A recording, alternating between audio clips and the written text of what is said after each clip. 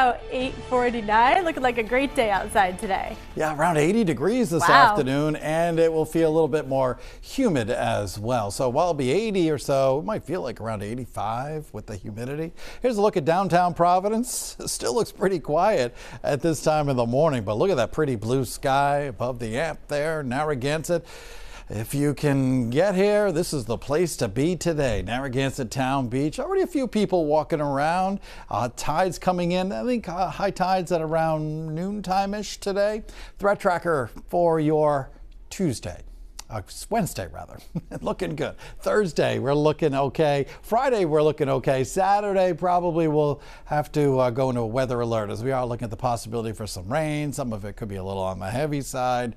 You know the Saturday drill by now.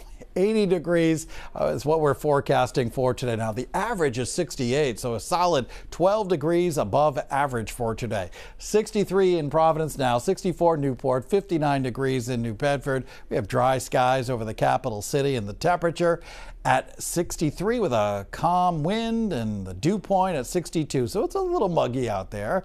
Barely a cloud in the sky across the entire Northeast, up and down the eastern seaboard. Really quiet. High pressures controlling things. We have it sitting off to our south this morning, and kind of looking at the big picture, the jet stream, it's doing what we call ridging into southeastern Canada. That allows the warmer air to work its way into southern New England. This is actually kind of more of a summertime pattern. We're 10 to 15 degrees above average once again for today.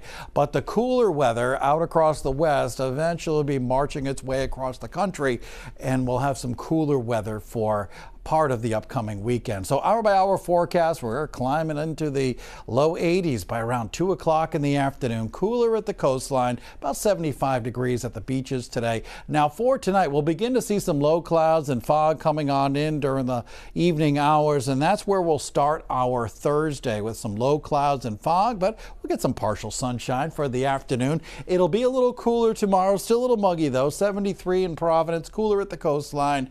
And as we take a look at your Thursday evening, still looking at some low clouds and fog reforming. Tropical storm Philippe north of Puerto Rico. Winds of 45 miles an hour, could be moving over Bermuda in the coming days, then weakening.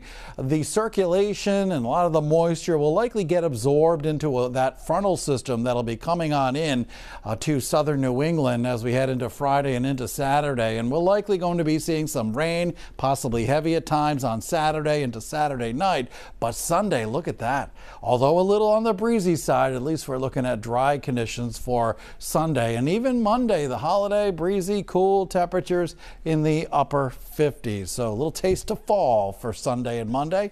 WPRI.com. You can go there to get your updated forecast, or you can go to the Pinpoint Weather 12 app. Melissa's here now with